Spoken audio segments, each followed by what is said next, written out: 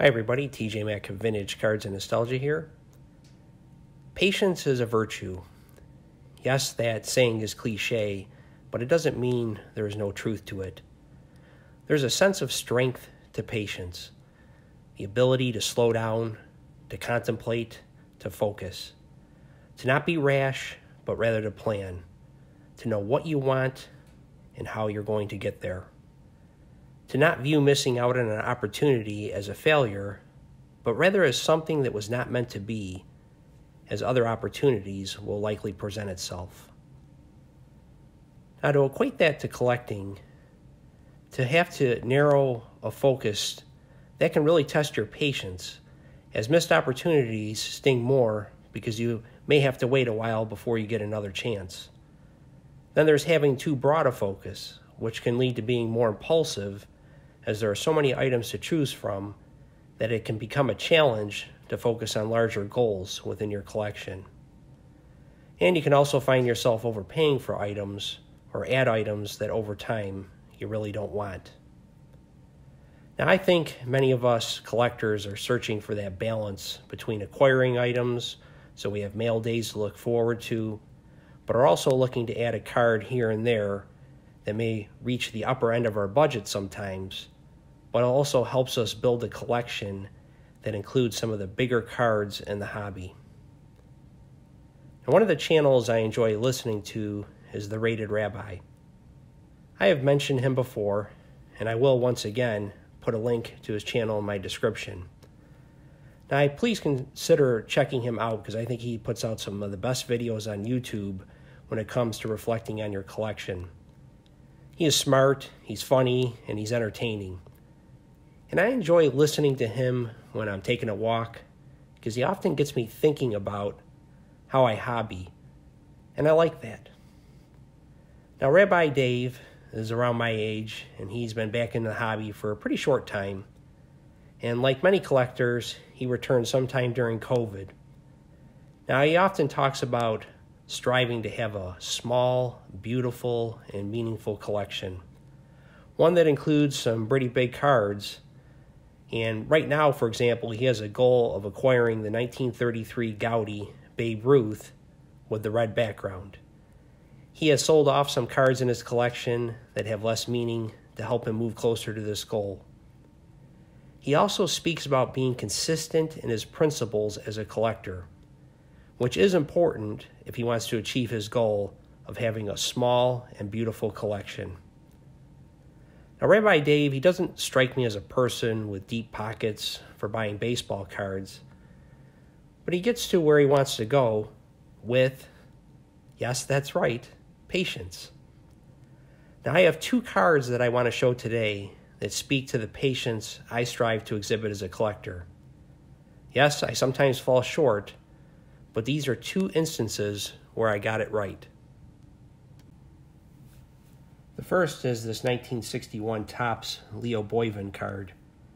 Now, this is just a beautiful card with that pale pink, and the artistic hockey player renderings that grace the background makes this set a favorite of mine.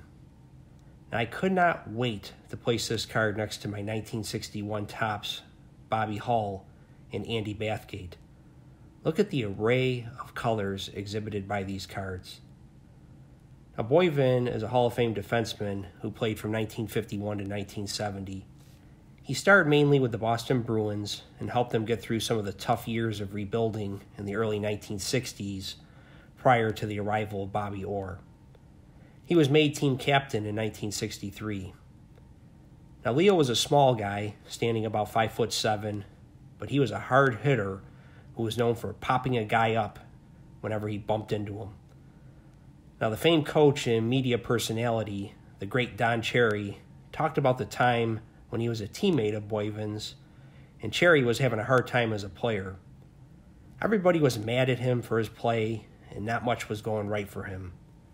And one day he was at Boston camp, and it was picture day, and they would place this long wire that ran across the ice. It was used to power the lamp to take the pictures. Now, the coaches would tell the players, don't skate near the wire. So what does Cherry do?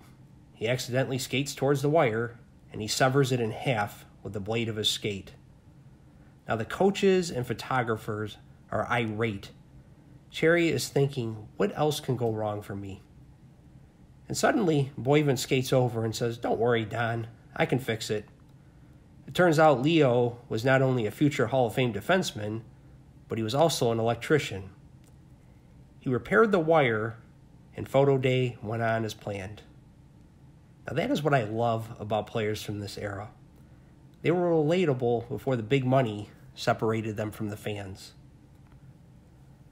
Now anyway, there are only 123 Leo Boyven cards graded by PSA, and it doesn't come up frequently in the condition I want it in.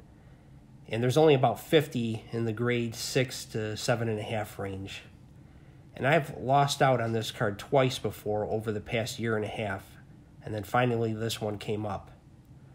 That's about a $30 to $35 card in this condition, which isn't going to break the bank for most collectors, but I just didn't bid high enough previously. However, I remained patient and was finally able to acquire the card for about $28. Now, I know there may be exceptions with very rare cards that you really have to jump on or you're going to miss out on it. But I'll be honest with you, that's not the collecting lane I swim in.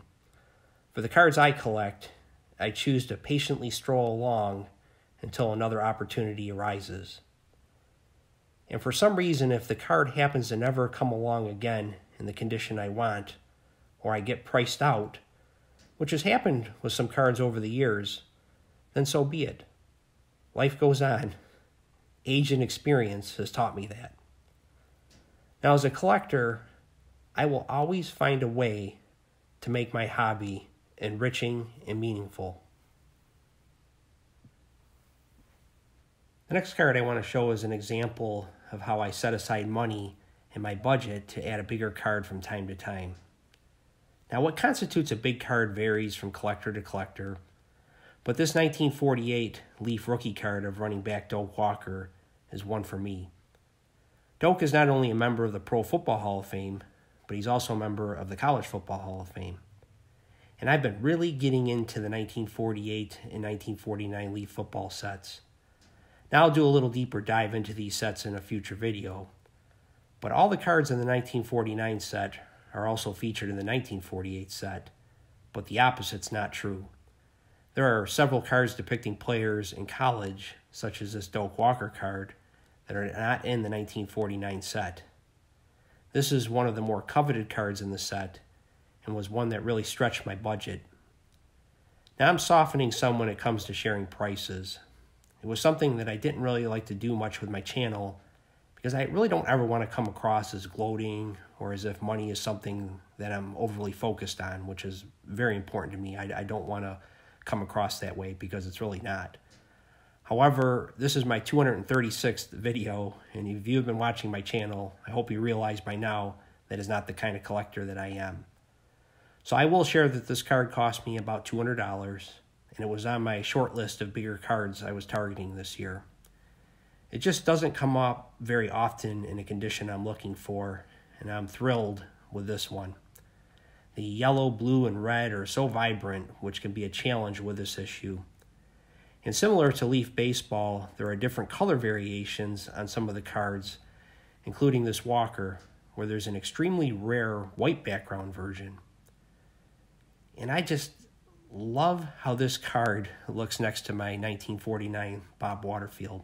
It's that comic book art at its best, in my opinion. Now, both the Boyven and Walker cards are expressions of my patience as a collector. Now, there are times I've stumbled along the way and have made mistakes.